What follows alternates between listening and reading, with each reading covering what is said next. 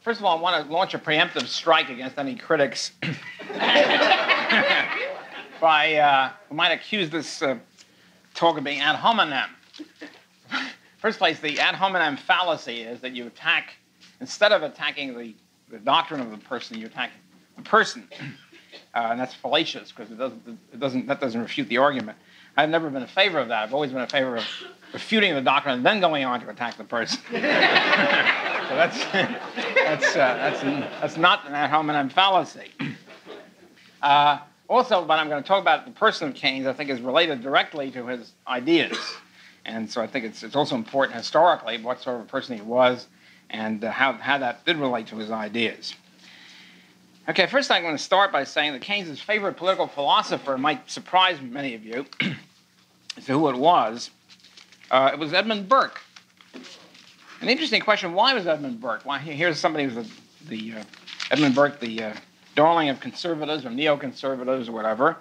And here's Keynes, who was certainly not conservative in that sense, one would think. He was a little bit more democratic than Burke. Of course, after all, Burke was an 18th century, working in the 18th century political system, which was hardly democratic. So if you're more democratic than Burke, it doesn't say much. He was also thought that Burke left out some of the great political ideas or great ideologies that statesmen should pursue. But the three basic reasons why he liked Burke a lot were precisely, by the way, the three basic reasons why I dislike Burke. First place, he liked the fact that Burke was opposed to abstract principles. Keynes always hated principles all of his life. He said, one time he said in a speech or a testimony, "I'm afraid of principle," per se, that is.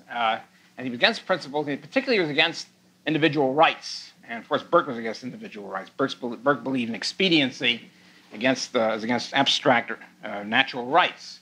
And this is one of the great reasons why Keynes liked him. Now, there are certain Burke theorists who claim that Burke really did believe in individual rights. I don't agree with them, but the point is I'm talking about why Keynes liked Burke. So Keynes liked Burke, one, because he was against principles and particularly against abstract individual rights. Two, he liked Burke because Burke was in favor of focusing on present goods and ignoring future benefits, future goals. In other words, Burke's conservatism, the fact that Burke didn't like the idea of any kind of change or radical change because he worried about future consequences, which we wouldn't know, this is a short-term position, of course. This fits in with Keynes's admiration for the short run and hatred of the long run. So Keynes's idea in the long run we're all dead fits in with a Burkean idea. You should concentrate on current, present questions or present costs and not worry about, not consider future benefits too much. So in other words, Burke's political philosophy was a high time preference philosophy, as was Keynes's whole outlook, which is very much in favor of present benefits, present goods as against future. As Keynes put it, quote, "It is the paramount duty of governments and of politicians to secure the well-being of the community under the case in the present and not to run risks overmuch for the future." So the present orientation fits into, say, with Keynes's short-run orientation. And thirdly, he admired the fact that Burke believed and ruled by an organically arrived at elite, a ruling class, a ruling elite of British establishment big shots. And of course, since Keynes was a British establishment big shot, this fit in beautifully with Keynes's world outlook. To quote Keynes, the machine itself, that means the British state, the machine itself, I'm quoting from Skidelsky on Keynes. The machine itself, he believed to be sound enough if only the ability and integrity of those in charge of it could be assured. That's the key. And somebody said that this weekend, that who cares about, the state is great. Who cares about, you shouldn't have restrictions on government rule. The state is great, provided that we know the people in charge of it are great guys, people of integrity and ability, et cetera, which of course means they organically arrived at British ruling elite, i.e. himself. Okay, so these three things I think mark Keynes throughout his life: short run, attack on principles and individual rights, and belief in the ruling elite, with himself among it. Okay, Keynes starts off. First of all, his whole life was born with a silver spoon in his mouth, so to speak. His father was a big shot at Cambridge.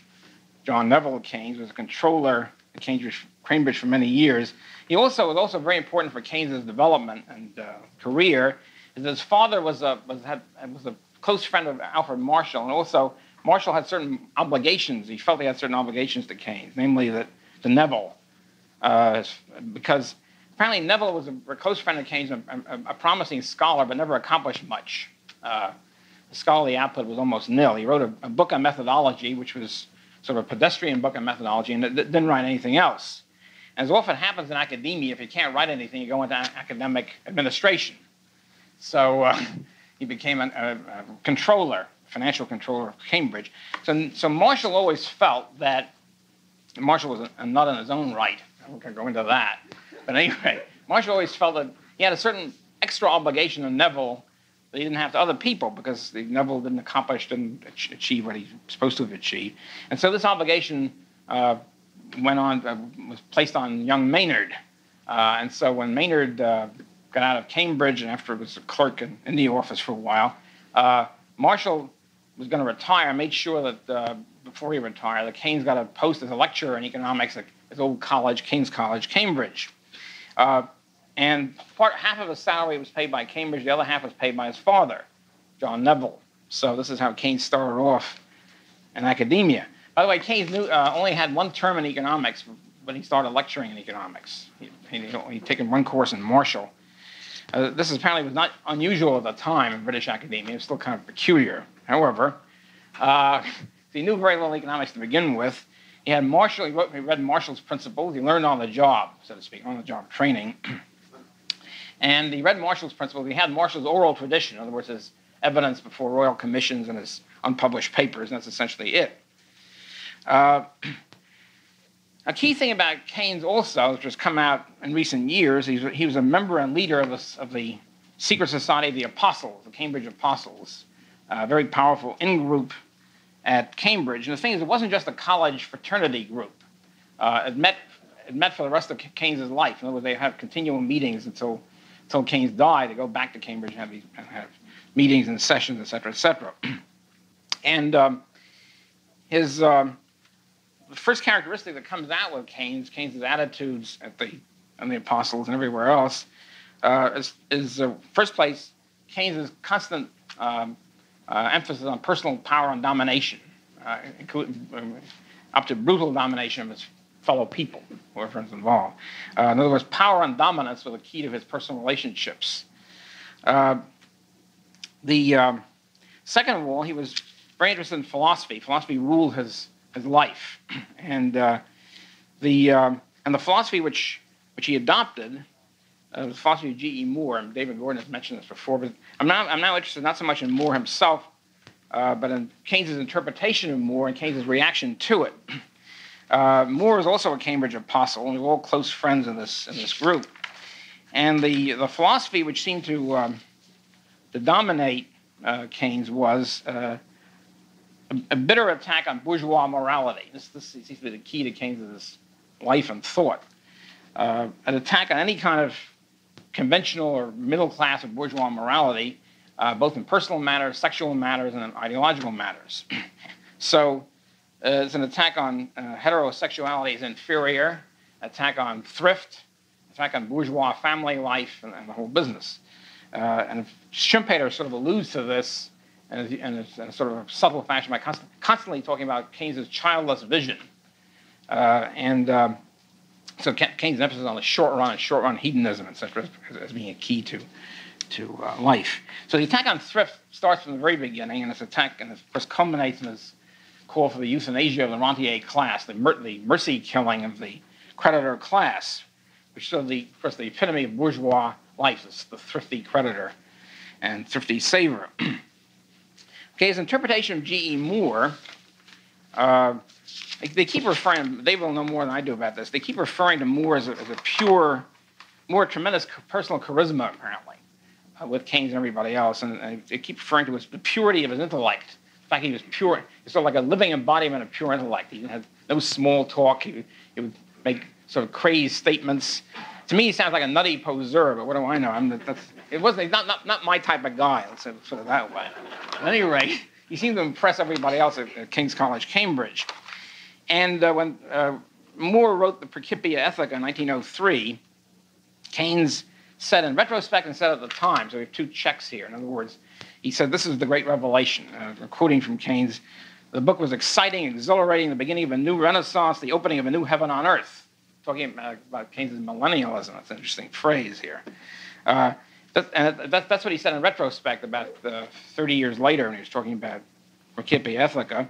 At the time, he said it was stupendous, entrancing, the greatest book on the subject, wondrous and original, a true theory of ethics. Now, it seems to be that the true theory of ethics basically was, at least the way Keynes interpreted it, was a rejection of bourgeois morality and rejection of any kind of general rules. Keynes hated most of all in life is general rules and ethical rules or any other sort of rules, and therefore an emphasis on personal whim, personal caprice, personal will. So I think it fits in with Keynes' entire will to power. And he felt that any general rules were limited the freedom to power on the part of the individual. So the shift to a personal ethics, personal friendship, personal love, personal beauty, contemplation of beauty, and things of that sort, is against obeying any sort of general rules.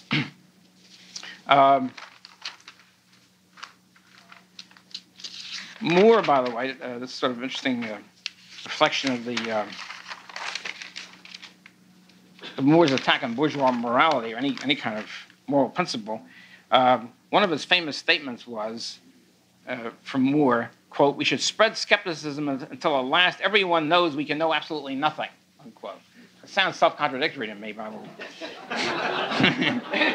and again, he stressed the perfect love and friendship as being key, the only thing we can bank on, only goals in life.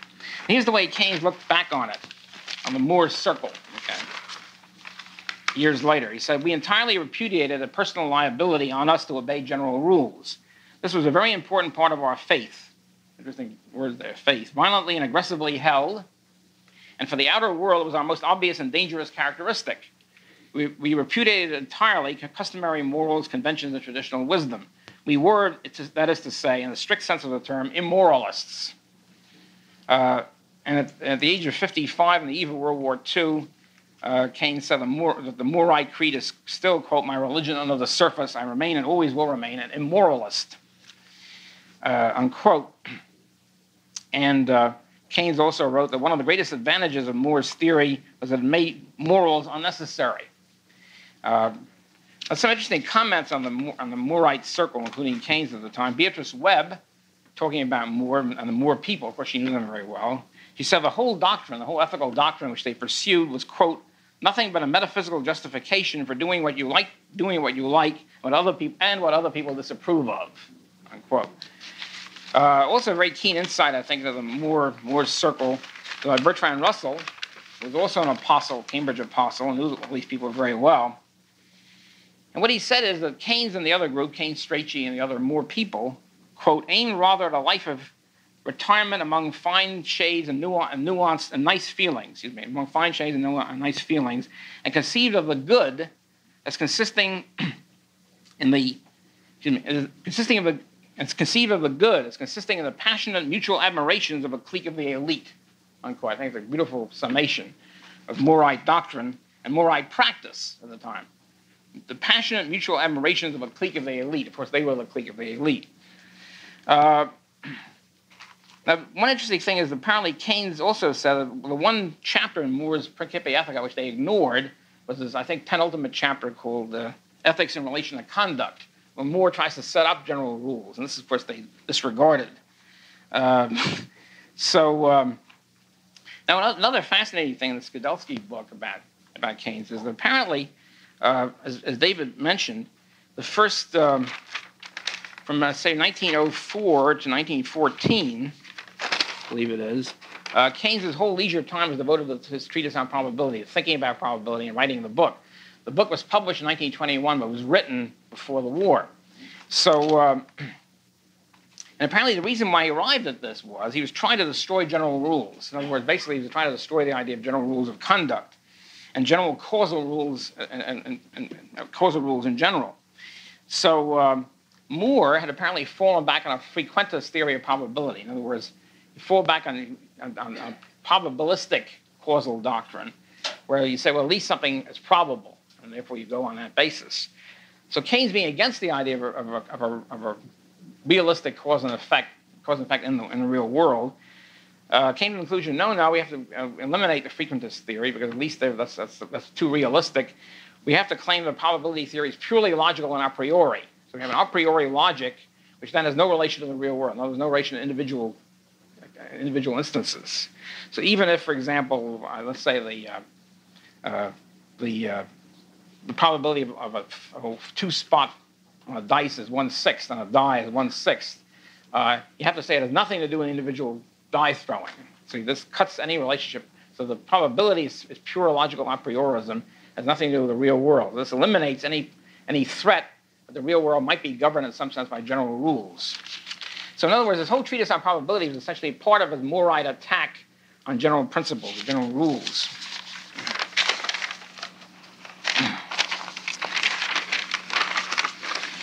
By the way, Richard von Mises, Ludwig von Mises' brother, was the great developer of the frequentist theory of probability, and Ludwig took it over in Human Action. He he apparently disliked his brother intensely, but not really admit it. But I think that's pretty clear.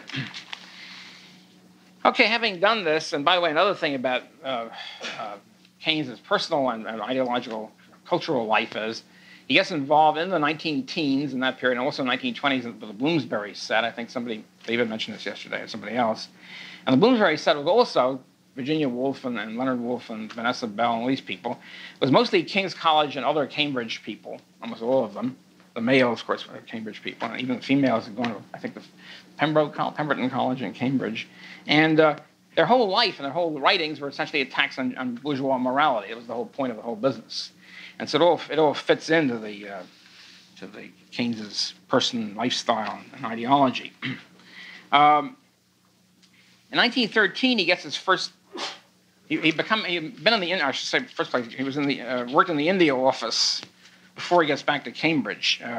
Keynes he graduates in 1906, and he goes into the India office as a clerk, and goes back in 1908, gets his position partially paid for by his father, and he becomes an India currency and finance expert. Now, this, by the way, of course, is typical of British attitude toward India in general. It's not just Keynes.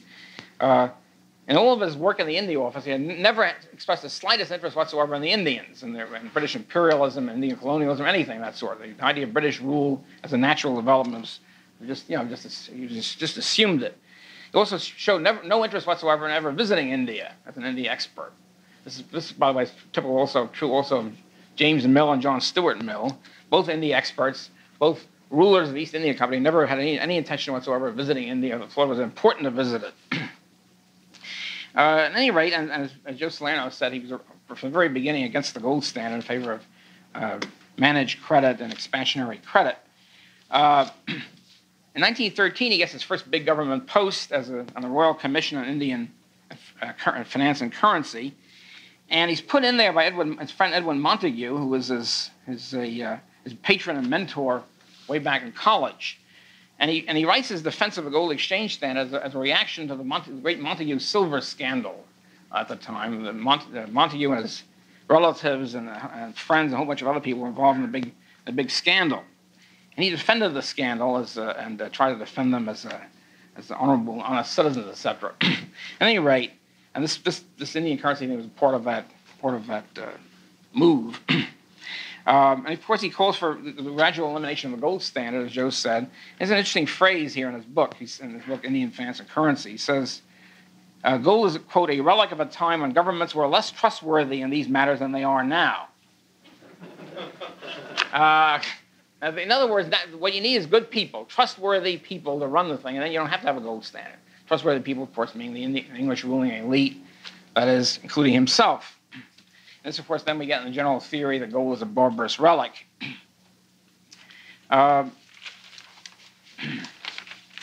He also called in the book for a central bank in India, blessings of a central bank, and again, he wanted a discretionary monetary policy which would not be limited by general rules. It's always a key thing, a theme in Keynesian doctrine. And as a result of his he gets to know Sir Basil Blackwell, who was Secretary of the Royal Commission, and indeed, he gets, when World War I comes, he immediately gets a key post in the Treasury, and goes on from there to fame and fortune.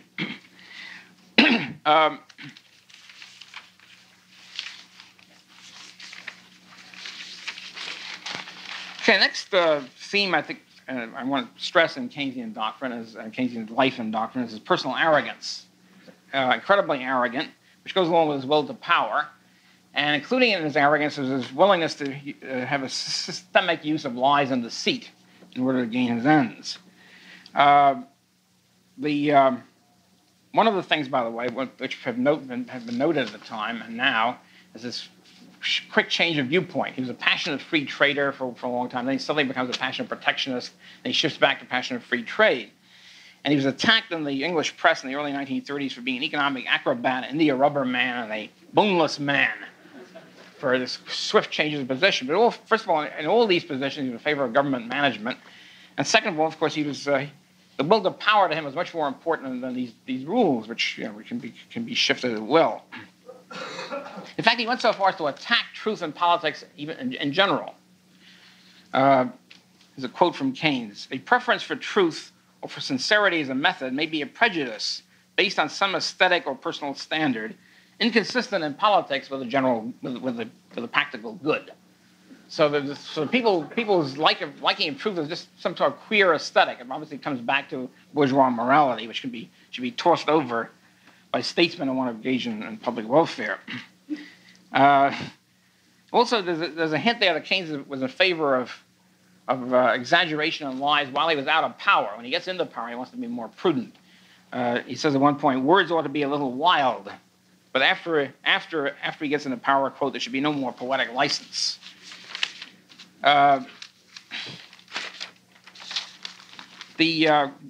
Harry Johnson points out in his book on Keynes that Keynes was always convinced on any issue whatsoever, whatever it happens to be, that no one was doing anything about it, regardless of how serious the problem was. No one else was doing anything about it, and if they were wrong. Only Keynes was right on any conceivable question. So Keynes was right on every question, not because he had general consistent principles, because we've seen he hasn't, but because he was right. He was a superior elite person with a will to power.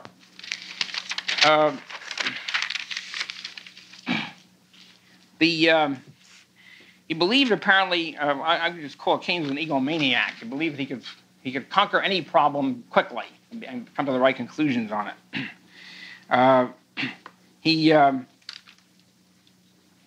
It's typical of Keynes, for example. He told Hayek, this is a famous thing among Hayekians at any rate, he told Hayek at the end of his life that if his disciples went too far with inflation and public debt, he could always change things around. He'd just snap his fingers and everything would shift. Unfortunately, Keynes died and left us with his long run.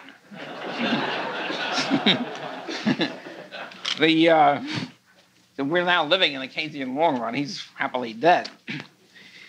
To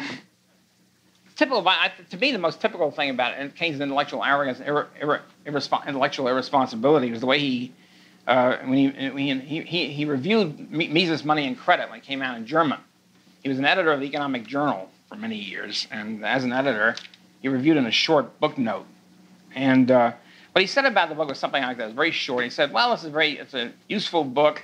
The author is of the highest enlightened view," something like that, which I don't know quite what that means. Anyway, highest enlightened views. But the book is disappointing because there's nothing original in it. That's the way he summed it up. Now, whatever you think of Mises' theory of money and credit, it was blazingly original. One thing you can't say about it was just the old trite stuff.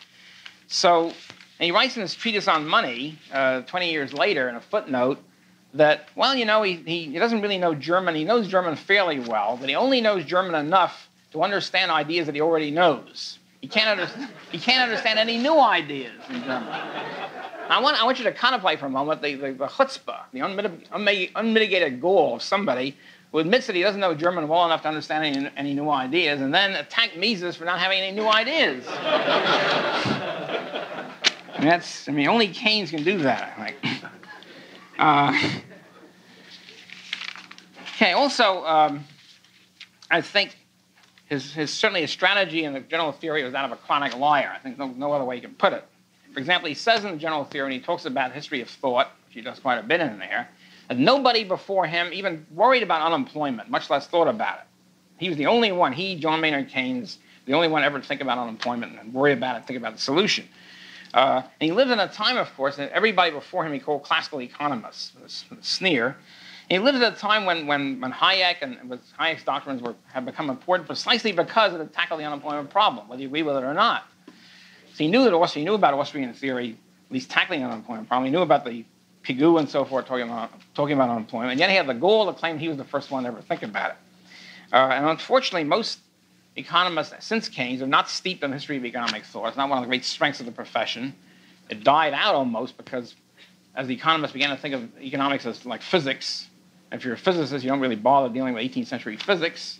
And so he got away with it. He managed to persuade most of the profession, and nobody before Keynes worried about unemployment or had any solution to offer, any theory to offer about it. That, I think, is the most flagrant case of obvious lie. There's no way you can get around that.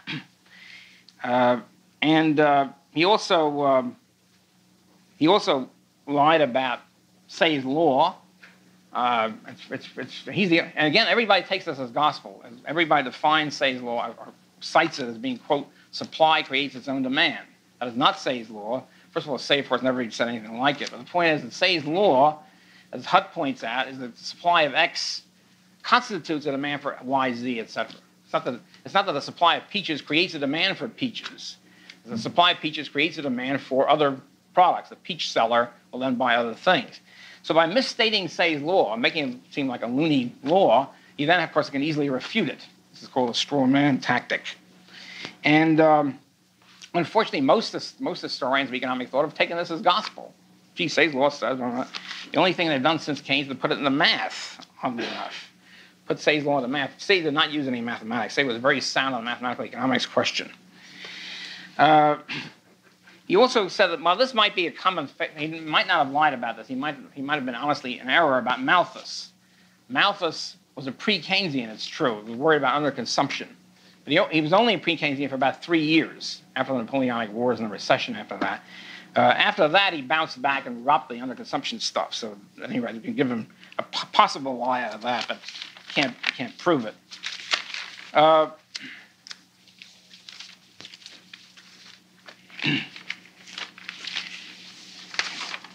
think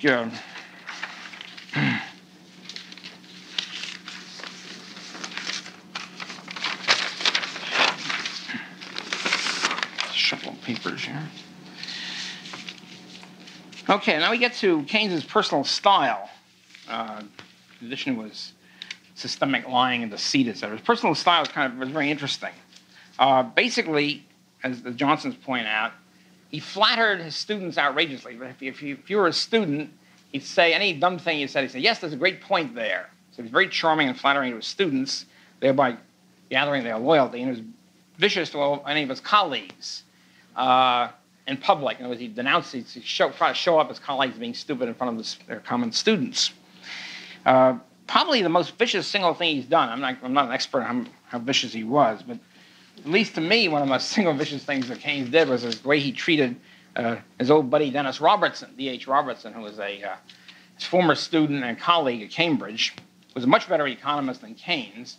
But one of the things about Robertson was he was extremely and painfully shy, even in a period of very shy academics, of eccentrics and all that. He stood out. He was almost pathologically shy. For example, Robertson would write out all of his lectures. Now, this was often done in those days. Okay? He'd write every word out. He refused to take any questions whatsoever. Wouldn't talk to anybody. Was the key thing for Robertson. And then in those days, the inter-Cambridge mail system was extremely efficient. There'd be like 3 mail services a day. So a lot of people wrote notes to each other. But his secretary was right next to him. He'd never speak to his secretary. Just write a message to her and leave it on her desk. So this poor guy, and a very sweet guy, obviously filled with gentle quotes from Alice in Wonderland, things like that. And so Keynes, of course, knowing this, exploiting Robertson's weakness, would set his students, his intellectual thugs, on Robertson to harass him, denounce him, heckle him, and so forth and so on. Just horrible. Just a systematic torture of poor Robertson. Joan Robinson is one of the people involved in this escapade. So that sort of sums up in many ways Keynes's character, brutality and sadism of his character.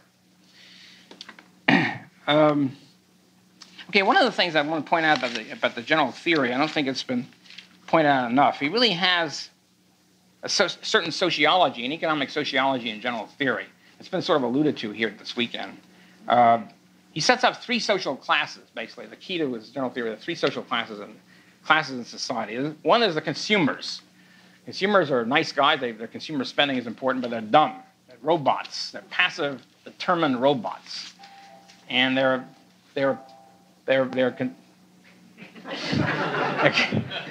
might be lovable in a way, but they're stupid and passive and robots. Then you have the investors. That's the second category, second social category. Investors are not robots. They have free will. They're dynamic. They have free will. They're interesting people and so forth. But they're irrational. They're crazy. They're loonies. They're creatures of mood. They're optimists and pessimists. That's been alluded to here before. And they wake up in the morning, they feel good, they go out and invest. If they wake up tomorrow morning and feel lousy, they stop investing. So you can't rely on them. They're erratic and they're screwballs and so forth and so on. And that's why, and these two classes constitute the national output, national income and output. Fortunately, however, there's a deus ex machina, God out of the machine. There's a third class, government. Government does not determine, they have free will and they're active and all that. They're not determined by anything. And governments, in contrast to being erratic and moody, as the investors are rational. They're supremely rational. So, especially, of course, if they're guided by a top economist like Keynes. It's the philosopher king, or the philosopher guiding the king. And so the philosopher kings can step in and correct for the moods of the investors. The investors wake up one morning, they're too pessimistic, they don't invest enough. The government steps in and spends. If the investors are too little, too manic, and they invest too much, the government steps in and taxes them, or us. And so the government is the wise governor or balancing machine in the system, since they're wise and supremely rational. By the way, that's the reason why government spending in the Keynesian national income statistics is always considered as similar to investment. It's honorary investment. Whatever the government does is investing because they have free will. And so, in contrast to consumers who are robotically determined. So once one points this out, I don't think we have to engage too much to see the fallacies of this assumption. We now get to Keynes's political philosophy, which I'm going to do too much so far. And it hasn't been stressed enough, I think, in the literature. For one thing, there's the famous, one key to Keynes's political philosophy is Keynes's foreword to his German edition. This is not even mentioned by Harrod. I don't know if Skidelsky would mention. I think Skidelsky is a very good historian so far. But Harrod's allegedly definitive life of Keynes, there's not a single mention of the fact that shortly after the book General Theory came out in 1936, Keynes wrote a foreword for the German edition, which came out in late 36, and came out very quickly after the English edition. And he writes this foreword, which has only been translated by obscure subversives in the United States, like Henry Hazlitt and Jim Morton. And, it's in German, for those who want to check the translation. Anyway, he says in there, he's talking now about the German regime as of 1936, in other words, the Nazi regime. He says, quote, "The theory of aggregate production, which is the point of the following book, the General Theory, nevertheless can be much easier adapted to the conditions of a totalitarian state than the theory of production and distribution of a given production put forth under conditions of free competition and a large degree of laissez-faire. This is one of the reasons I call my theory a general theory." In other words, the theory is general for one reason, because it's better suited to a totalitarian state who can put it into effect than to a rotten, free competitive society. So he looked at the Nazi regime. He thought, this is great. It's beautifully suited to put Keynesian doctrine into effect, which indeed it was. In addition to that, in 1930, Keynes was extremely interested in Sir Oswald Mosley's fascist national economic plan, which he proposed in 1930. Sir Oswald Mosley set up the so-called New Party, the fascist party, in the early 30s. Skidelsky, by the way, was not going to just correct Mark on this. He's not a lifelong student of Keynes. Before he wrote the biography of Keynes, he wrote a biography of Moseley, so he's particularly suited to understand the Moseley-Keynes connection. At any rate, so much was he in favor of fascism in the early 30s that Virginia Woolf wrote to an old friend of hers in a letter and said, gee, she's afraid that Keynes might start converting her to a form of fascism. She felt in danger of her soul at that point. As for communism, Keynes was more ambivalent. On the one hand, he admired the young intellectual communists of the late 1930s because they reminded him of, now get this, this is a real corker. They reminded him of a typical nonconformist English gentleman who made the Reformation, fought the Great Rebellion in the 17th century, won us our civil and religious liberties, and humanized the working classes last century, unquote. That's an interview in the New Statesman in 1939. Kind of an odd way of looking at the Communist Party. On the other hand, he criticized the communists for the other side of the Reformation Great Rebellion coin, because they were Puritans, because they believed, of course, in bourgeois morality. Not too many people were more Puritan than the Orthodox Stalinist type. So Keynes's anti-Puritanism then comes out. He says, our Cambridge, he's attacking the Cambridge undergraduates who go to Russia in the late 30s and like it. He says, are Cambridge undergraduates disillusioned when they go to Russia, when they find it, quote, dreadfully uncomfortable? Of course not. That's what they're looking for. In other words, he's attacking communism because it's too puritanical. It makes people, it emphasizes austerity and lack of hedonism. Of course, his moral philosophy is basically hedonistic, and they're anti-hedonistic. They want people to shape up and all that, and that's what he doesn't like. Another thing he doesn't like about communism, in addition to being puritanical, is this proletarian. Somebody mentioned this yesterday. Quote, how can I adopt such a creed which, preferring the mud to the fish, exalts the boorish proletariat above the bourgeoisie and the intelligentsia, who are the quality in life and surely carry the seeds of all human advancement? There I think we have a key. Who wants these grubby proletariat? I mean, he's interested in the bourgeoisie, and the intellectual means the power elite. That means him. I mean, he said somewhere, I think somebody mentioned this yesterday, when you get down to the class struggle between the bourgeois and the proletariat, he's a bourgeois. Why should he join the proletariat? Well, it's a useful, it's an interesting point. Why indeed? So, for all these reasons, he was much more attracted to fascism than he was to communism. Okay, to get to Keynes the person, just to sum up Keynes the person, there's one attitude. I'll talk about one attitude, and then I'll talk about my own, I guess. One is Lionel Robbins' attitude. Lionel Robbins converted to Keynesianism. Although a new book by O'Brien on Robbins claims he didn't really convert, or he shifted back. But anyway, he certainly did convert in many ways in his autobiography. He writes about Keynes personally. Okay, and this is not irony. I want to point out to you, this is not being satiric here. This is straight stuff. This is Robbins talking about Keynes as he appeared at a pre-Bretton Woods conference, a draft conference, in Atlantic City in June 1944. He's writing about Keynes. Quote, Keynes was in his most lucid and persuasive mood, and the effect was irresistible. Keynes must be one of the most remarkable men in the world. One of the most remarkable men that have ever lived. The quick logic, the wide vision, above all, the incomparable sense of the fitness of words, all combine to make something several degrees beyond the limit of ordinary human achievement.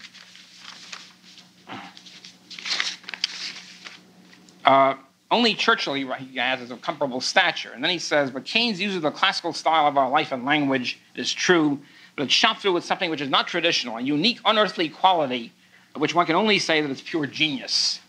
The American sat in trance as the godlike visitor sang and the golden light played all around. The godlike visitor sang and the golden light played all around. That's Robbins' view of Keynes. Oh, before I get to my own view, I missed something here. I'll backtrack a second. He's also appalled the excesses of communism, and he says he wrote about communist rule, in part perhaps the Soviet rule, is the fruit of some beastliness on the Russian nature, or on the Russian and Jewish natures, when as now they are allied together. Also, he said he had doubts about communism. He had doubts that, quote, Russian communism, unquote, would, quote, make Jews less avaricious, unquote. Okay, so that's the godlike figure. Now, to Robbins, he's the godlike figure with a golden light playing all around the halo. I've got a slightly different assessment.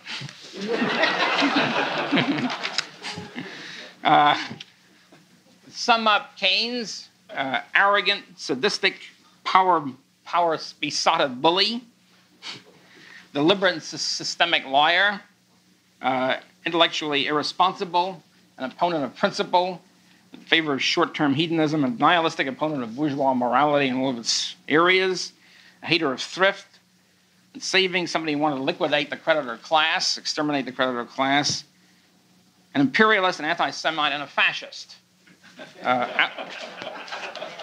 Outside of that, I guess he was a great guy.